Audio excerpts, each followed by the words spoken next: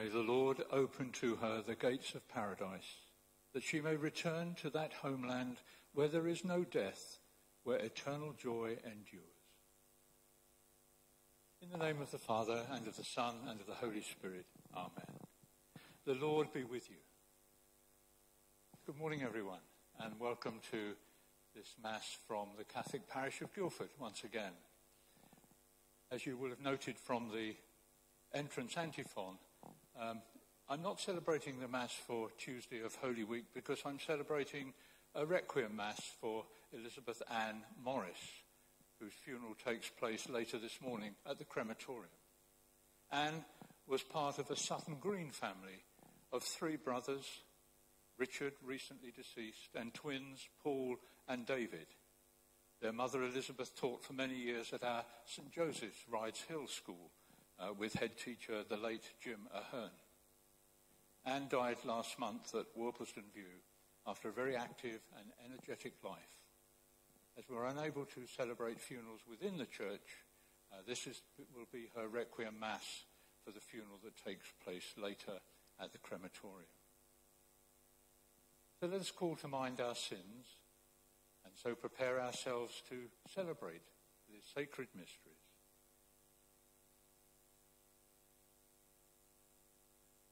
Lord Jesus, you were raised up to draw all people to yourself. Lord, have mercy. You shouldered your cross to bear our suffering and sinfulness. Christ, have mercy. You have opened up the way from death to life for us. Lord, have mercy. May Almighty God have mercy upon us, forgive us our sins, and bring us to everlasting life. Amen. Let us pray. O God, who have set a limit to this present life, so as to open up an entry into eternity, we humbly beseech you that by the grace of your mercy you may command the name of your servant Anne to be inscribed in the book of life. Through our Lord Jesus Christ, your Son, who lives and reigns with you in the unity of the Holy Spirit, one God, for ever and ever. Amen.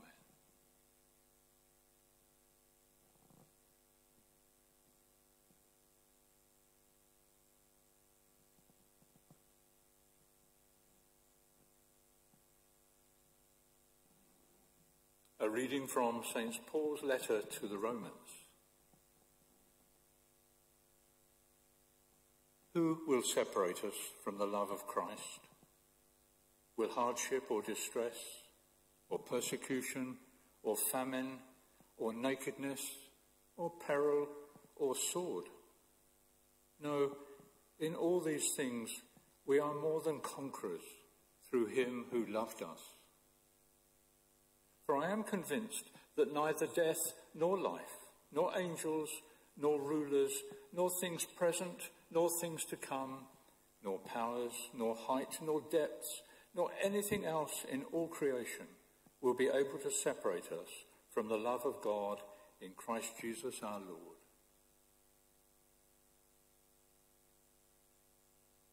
The word of the Lord.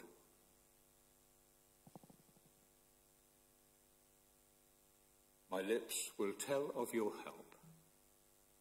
My lips will tell of your help. In you, O Lord, I take refuge. Never let me be put to shame. In your justice, rescue me, free me. Pay heed to me and save me. My lips will tell of your help.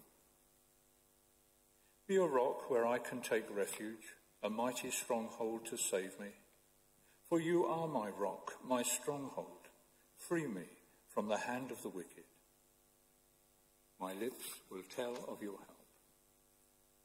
It is you, O Lord, who are my hope, my trust. O Lord, since my youth, on you I have leaned from my birth. From my mother's womb you have been my help.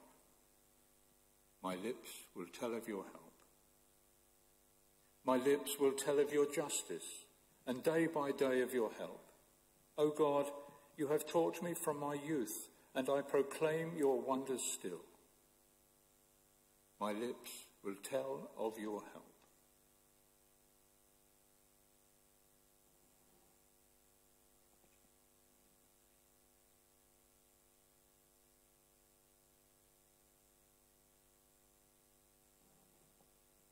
Praise to you, O Christ, King of eternal glory. Whoever believes in me, though he die, will live forever. Praise to you, O Christ, King of eternal glory. The Lord be with you. A reading from the Holy Gospel according to John. Glory to you, O Lord. Jesus said, "Everything that the Father gives me will come to me, and anyone who comes to me I will never drive away. For I have come down from heaven not to do my will, but the will of him who sent me. And this is the will of him who sent me, that I should lose nothing of all that he has given me, but raise it up on the last day. This is indeed the will of my Father, that all who see the Son and believe in him may have eternal life, and I will raise them up on the last day." The Gospel of the Lord. Praise to you, Lord Jesus Christ.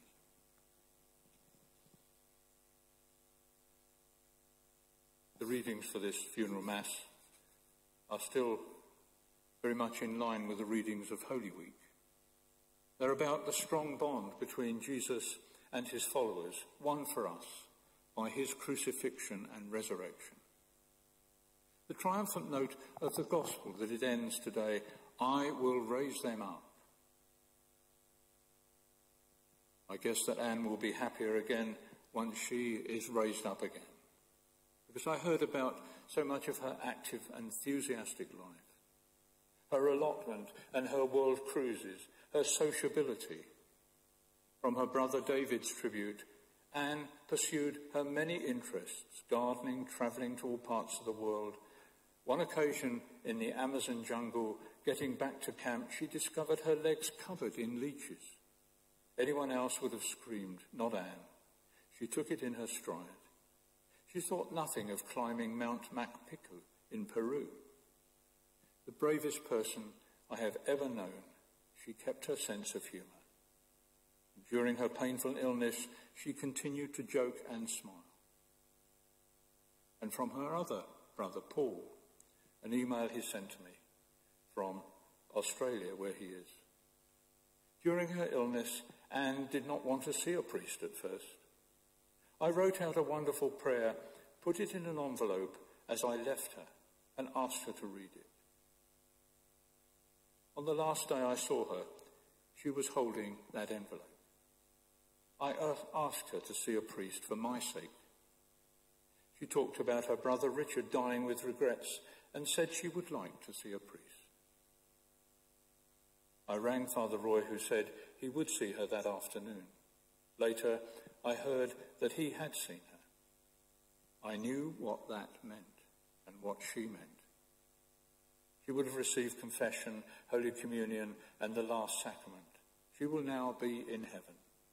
This means so much for her and to me. Let us pray that we all have that chance to be reconciled with our church and our Lord at the end of our life. Anne was fond of a prayer, the Memorare prayer to Jesus, Mary and Joseph. Remember, Heart of Jesus, Immaculate Heart of Mary, and you, O glorious St. Joseph, that no one has ever had recourse to your protection or implored your assistance without obtaining relief. Animated with utmost lively confidence, I come laden with the weight of my sins to prostrate myself before you. O merciful Heart of Jesus, Immaculate Heart of Mary, and you, O glorious St. Joseph, reject not my prayer and petitions, but graciously hear and grant them. Amen.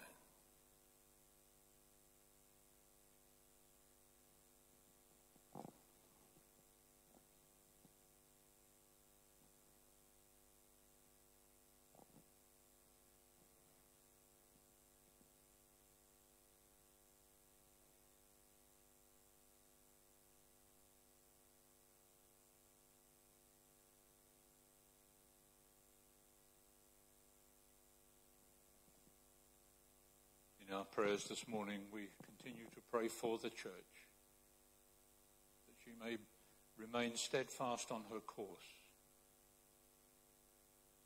always faithful to the truth of the gospel, always merciful and gentle to those who revile her, always enthusiastic to spread the gospel message to all and sundry. We pray for Pope Francis, for Bishop Richard, and for all the clergy who shepherd your people, particularly in this time of restriction and disease around us.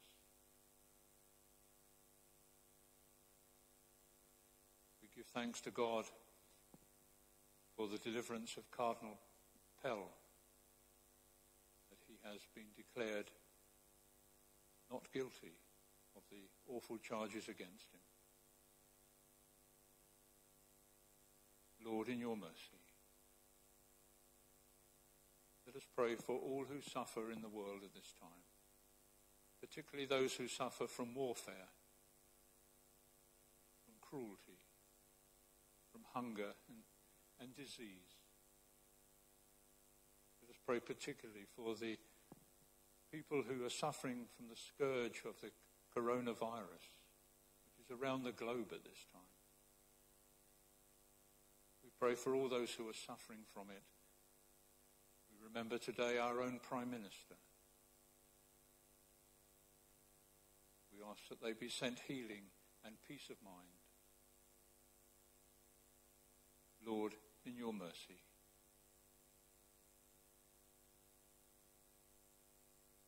We commend to God the souls of all the faithful departed. Today we particularly pray at this Mass for the soul of Anne Morris. We pray for all those who have died through this disease of coronavirus. We pray for all the souls of the faithful departed, particularly our own loved ones. We commend them all to God's mercy. Eternal rest grant unto them, O Lord, and let perpetual light shine upon them. May they rest in peace. Amen. Let us call on our Blessed Lady Mary to join us in prayer as we say together, Hail Mary, full of grace, the Lord is with thee. Blessed art thou among women, and blessed is the fruit of thy womb, Jesus. Holy Mary, Mother of God, pray for us sinners now and at the hour of our death. Amen. Heavenly and merciful Father, we ask you to hear our prayers today, to grant all that is necessary for us and for those for whom we've just prayed, particularly remembering your servant Anne. And we ask this in the powerful name of your Son, who came to live and die for us and was raised from the dead and is now at your side in glory, our Lord Jesus Christ. Amen.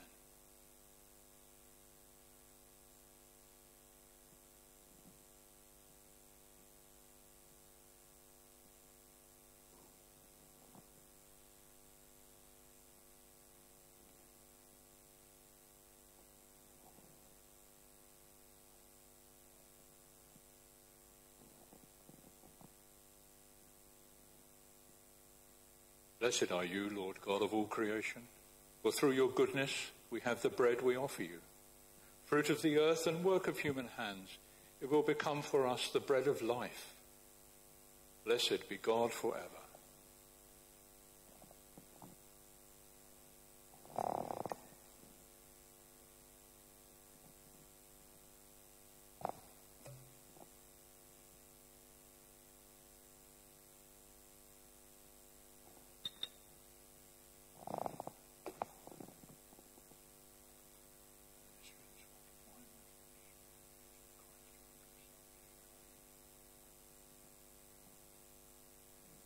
Blessed are you, Lord God of all creation, for through your goodness we have this wine we offer you, fruit of the vine and work of human hands.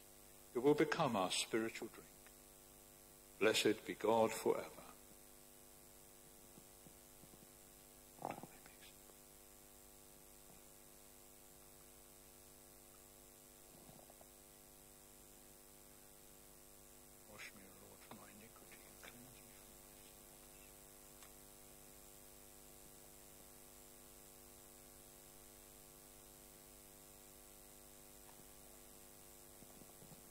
Pray, my brothers and sisters, that my sacrifice and yours may be acceptable to God, the Almighty Father.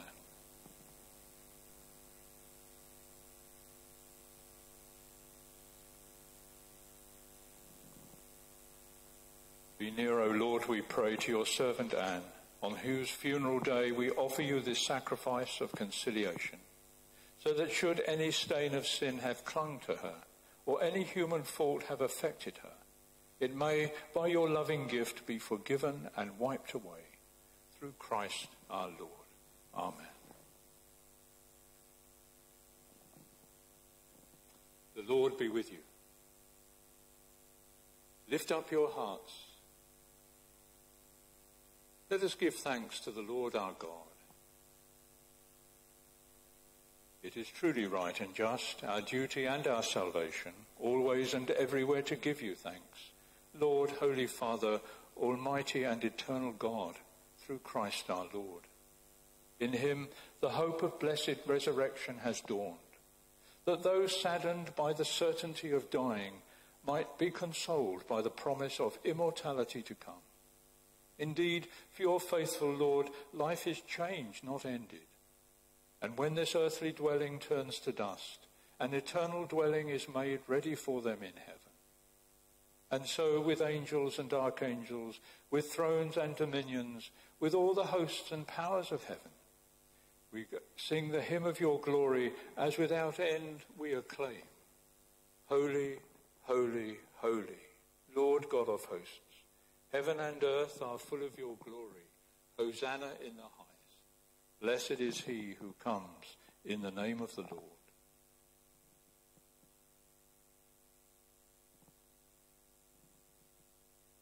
You are indeed holy, O Lord, the fount of all holiness. Make holy, therefore, these gifts, we pray, by sending down your Spirit upon them like the dewfall, so that they may become for us the body and blood of our Lord Jesus Christ. At the time he was betrayed and entered willingly into his passion, he took bread and, giving thanks, broke it and gave it to his disciples, saying, "Take this, all of you, and eat of it, for this is my body, which will be given up for you."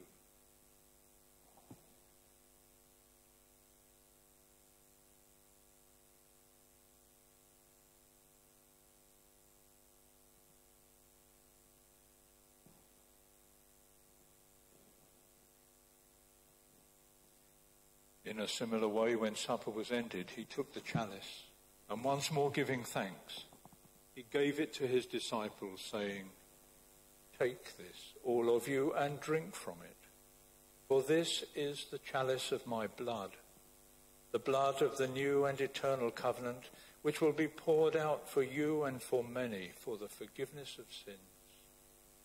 Do this in memory of me."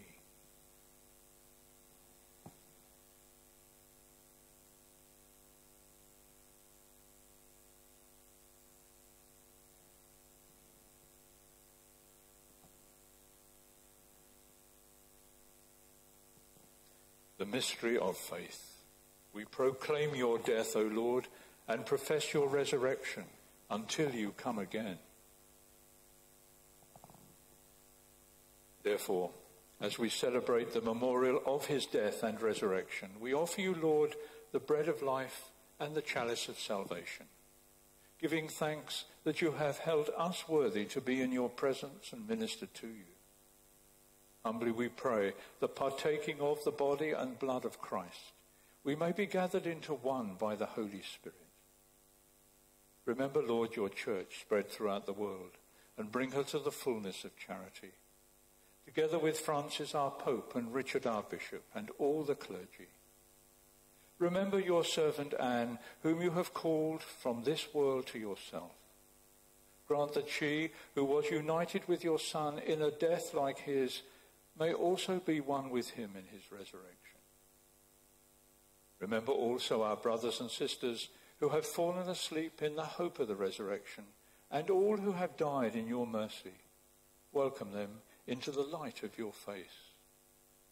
Have mercy on us all, we pray, that with the Blessed Virgin Mary, Mother of God, and blessed Joseph, her spouse, with the blessed apostles and all the saints who have pleased you throughout the ages, we may merit to be co-heirs to eternal life and may praise and glorify you through your Son, Jesus Christ. Through him and with him and in him, O God, Almighty Father, in the unity of the Holy Spirit, all glory and honour is yours forever and ever. Amen.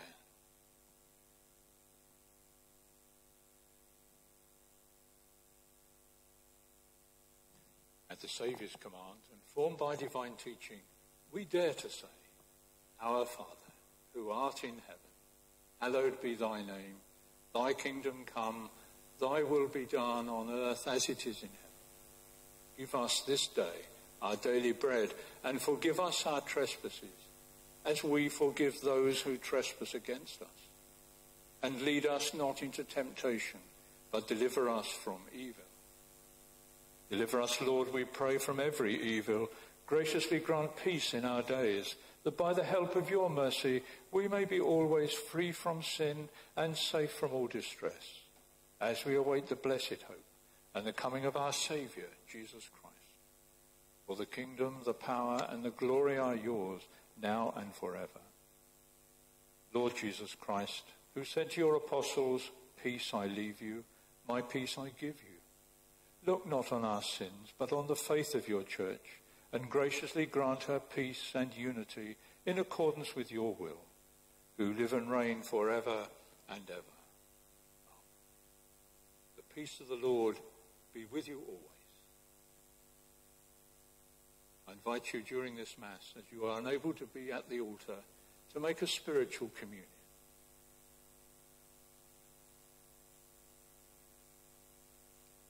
Lamb of God, you take away the sins of the world, have mercy on us. Lamb of God, you take away the sins of the world, have mercy on us. Lamb of God, you take away the sins of the world, grant us peace.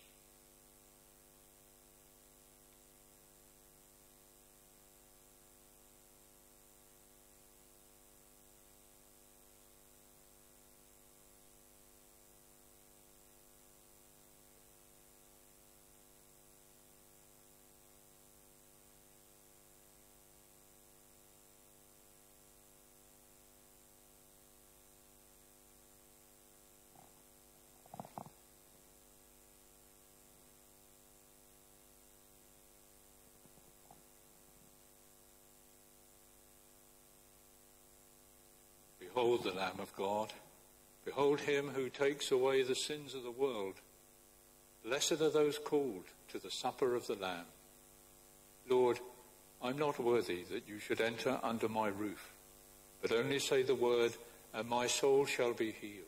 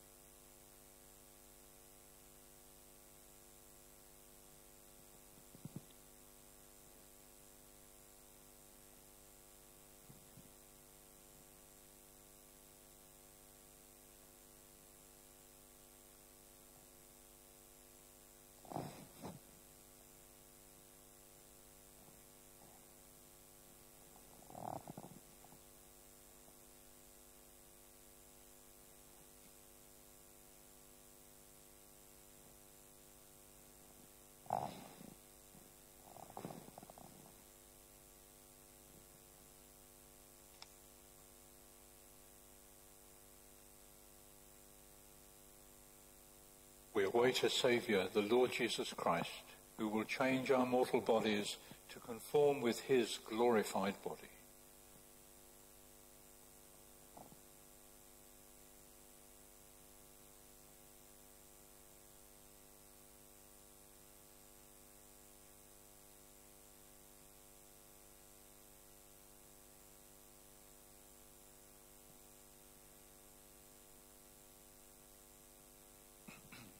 Let us pray. Grant, we pray, Almighty God, that your servant Anne, who has journeyed from this world, may by this sacrifice be cleansed and freed from sin, and so receive the everlasting joys of the resurrection. Through Christ our Lord. Amen. It's lovely to have you present in a different way today through the medium of the internet. And I know that includes Paul, the brother of Anne, who should be watching from Australia today. I don't think we can get any further away from Guildford than Australia at the time. Anyway, it's good to have us all together and to keep our pattern of worship going in the best way we possibly can. May not be perfect, but we look forward to that time when we will all be reunited physically in this church again, or in your own churches, wherever you're watching. Just to remind you that there is a daily Mass at 10 o'clock on all the normal days. There will be a 10 o'clock Mass tomorrow. The Triduum, the Maundy Thursday, Good Friday, and the Easter Vigil will all be celebrated from this church. The parish website gives you full details of all the other services that are going on as well, including our evening prayer.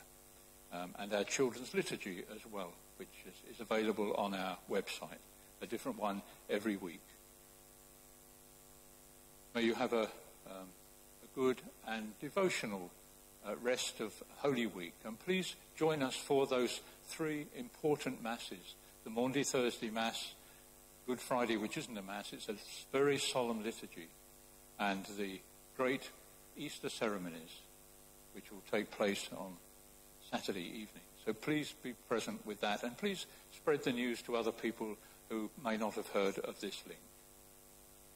Monsignor Tony and myself are always praying for you, along with Deacon Tom, who lives with us now for the time being, and we keep you all in our prayers.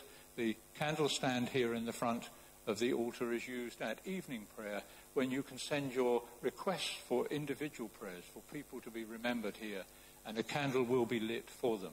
And that's at evening prayer at 6 o'clock this evening. The Lord be with you. May Almighty God bless you all, the Father, the Son, and the Holy Spirit. Amen. Go in the peace of Christ.